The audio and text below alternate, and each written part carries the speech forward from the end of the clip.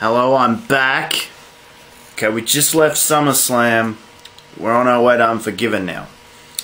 Now, initially I wasn't going to do it, have them have a match at Unforgiven. ECW was going to sort of be absent, but I thought, you know what? Let's slap a match in there. And that's why you probably won't see much build up to this. But I would probably have some promos going into it saying some stuff. And I'll tell you how that's going to come about.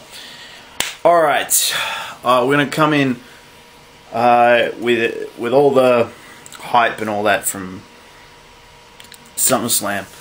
Essentially, Shelton's going to be walking out, and you would hear the announcers on that say that, well, Shelton, he just managed to scrape by a victory. It was so close. Dreamer had him at numerous points, and he just wasn't able to capitalize on him.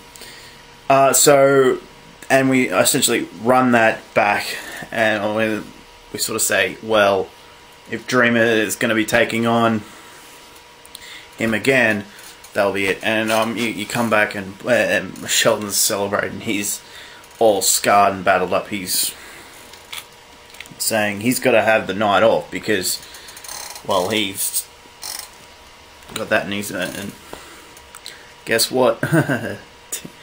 Heyman says, no way, you're in a tag team match tonight against... And your tag partner is Mike Knox, but you're taking on the Sandman and Dreamer. And he's like, what? I'm messed up, man. I can't go into that. I just had an Extreme Rules match. He says, well, tough. This is the land of the extreme, buddy. You're not... Yeah, we don't believe in nights off.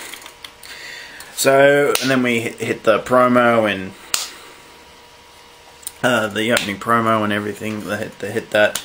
Let the bodies to the floor stuff. Yep. And come in, and then we've got a Four Corners match for the #1 contendership for the WWE Tag Titles the following week. Guess what? I'm able to do that because, guess what? I put some tag teams together. We have Elijah Burke and Matt Striker, the FBI, Sabu and Rob Van Dam, and Danny Doring and RoadKill. And this is how it goes down. This is very hard fought. Probably one of the best tag matches that WWE would have had at the time. The FBI are eliminated by Elijah. RoadKill pins RVD in a shocker. It's like, what? And Matt Striker pins Danny Doring. Thus, Elijah Burke and Matt Striker get the match. And guess what? This is about the time Hardcore Holly arrives. Hardcore Holly comes out, and the crowd's like, boo. Taking on Just Incredible. Hardcore Holly wins, but Holly wins and makes a speech. She grabs the mic and says, hey, I've heard some people say, people in ECW say, he is not hardcore. And he says, if you want to see hardcore, I'm ready. I should say I'm ready. I really am step up. If you don't believe I am, I think that's what it's supposed to be. If you don't believe I am, step up. And then we got our main event. Sandman and Dreamer versus Mike Knox and Shelton Benjamin. Shelton Benjamin probably doesn't do much in this match. He is serious. He's probably messed up after that match. But anyway, so he's lays on the apron pretty much, and yeah, so he doesn't do that much. Thus, Sandman and Dreamer are able to capitalize and get the win over Mike Knox. So essentially, Shelton doesn't even barely get in the ring. He sort of tags in, does little stomps on guys, and then tags out. Essentially, that's all he's willing to contribute to this thing. And after the match, he grabs the mic and says, I'm not doing any of this anymore. I'm the champ. I shouldn't have to put up with this crap. Then we come in. Alright, August 29th. That took quite a while. WWE Tag Team Titles. Paul London and Brian Kendrick taking on Matt Striker and Elijah Burke. London and Kendrick managed to get the win. After this match, this is when Paul Heyman comes out, pulls Elijah aside, and they talks to him for a bit, and he's like, gives him the thumbs up and everything. And everyone's like, what the heck's that? CM Punk and taking on Justin Credible. This is advertised as Justin's last match. He's going to be stepping away after this. And CM Punk gets the win. He taps out, thus ending Justin's illustrious career for the time being. Until he shows back up again in, I think, what, One Pro Wrestling or TNA by that point. It's PJ Polo. Anyway, then we have Hardcore Holly taking on Balls Mahoney. During the match, though, Val Venis comes out, interferes, costs Balls the match, and thus double team him. And then Balls wins by DQ, and he's not happy about that. No. And that's the end of that show. Okay, Super Crazy and Paul London and Brian Kendrick versus Gregory Helms, Shannon Moore, and Psychosis in a 6-man explosion. What a way to begin the show. And guess what? I would probably have Gregory Helms get the victory there, pinning Super Crazy. Yeah, because guess what? I'm going with him, and he's the singles champion. I want to put Gregory Helms over. CM Punk versus Mike Knox. Now, in here I put this as the toughest test, and essentially we do flashbacks to his other match with Mike Knox, showing that at times it looked like Mike Knox was the guy that was going to stop him. So, thus, I wouldn't say that Mike Knox is hit to him to Rob Van Dam. He's Jerry Lynn to Rob Van Dam. But no, it's like it's not like that. But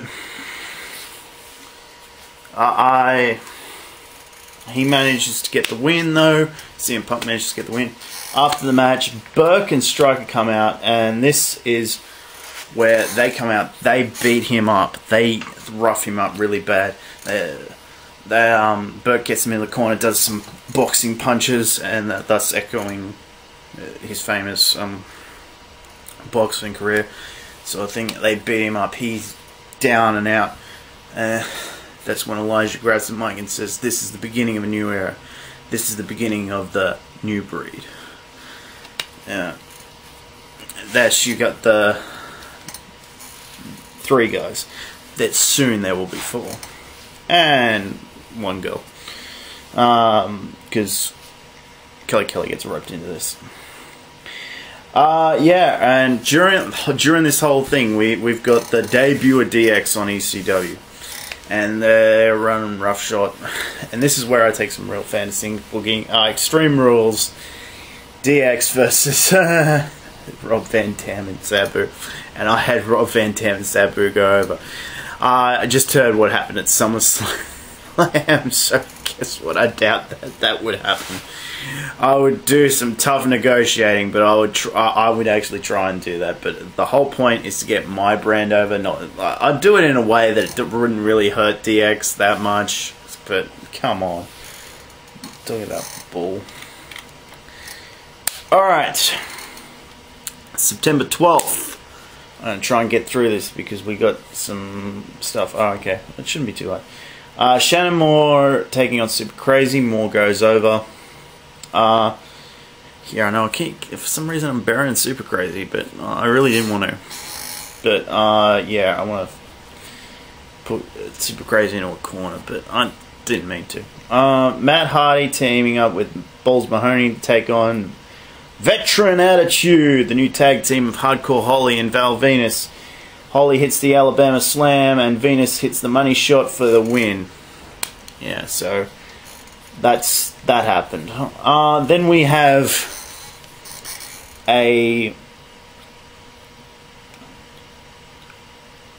10-man tag. This one is a little bit more realistic.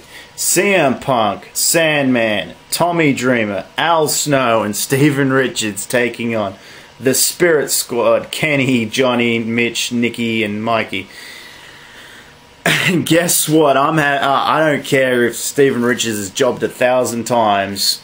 That team's going over, and it's CM Punk who gets the win, which admittedly is a little bit more, and he makes Mitch submit, and there we go. So we come out of that, and I had a couple ideas what I'd do, but we're going in a triple threat, and the way this would come about is during one of those breaks, probably before the DX match, I'd have Heyman announce that it's going to be a triple three-way dance. Shelton Benjamin versus Tommy Dreamer and Elijah Burke in the main event. Not in the main event, because no, I'm not doing that. Wouldn't be able to do that. In an ECW title match at Unforgiven, Dreamer would pin Burke, but right after that, Shelton would low blow, turn around, hit the pay dirt. 1, 2, 3. That's it. That would be how I'd do it, and I would do it. And admittedly, that would probably be a pretty good match. Dreamer would probably do some stuff and everything, but that would be a good way to do it. So that was the road to Unforgiven. We will be back where there will be no mercy.